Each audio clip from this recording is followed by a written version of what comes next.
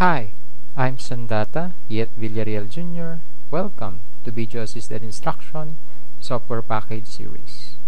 Today we are on our lecture number 10, week 5. Our topic for today is about plan a chart, create a chart, and move and resize a chart.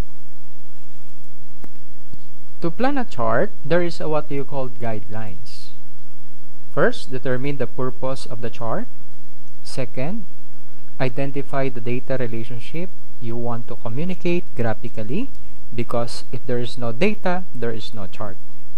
Number 3, determine results you want to see. Check out if it is connected to each other. Decide which chart type is most appropriate.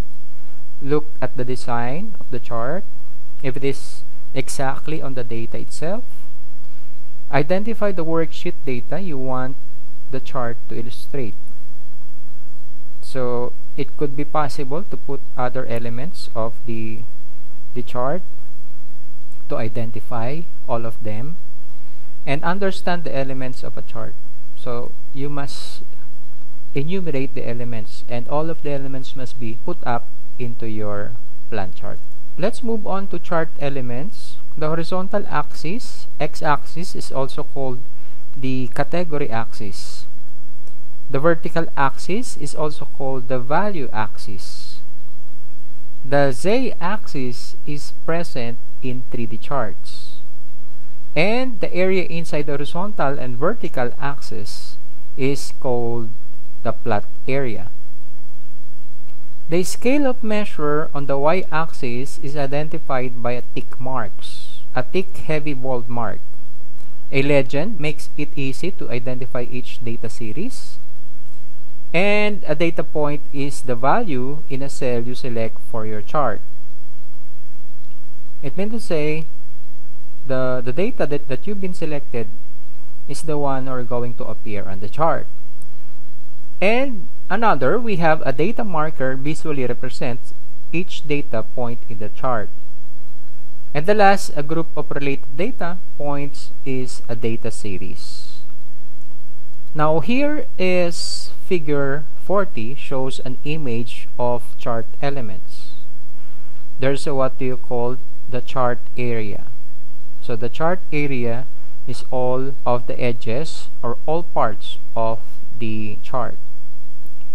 Next, we have the plot area, which identifies the figure. The chart title, the name of the chart. Then data series, data, it identifies the data being selected. So this is considered to be different data. We have the grid lines to identify the remarks or vertical axis title. We have the legend with different colors and different dates. The horizontal axis title as customer, and the vertical axis, and we have here the vertical axis title.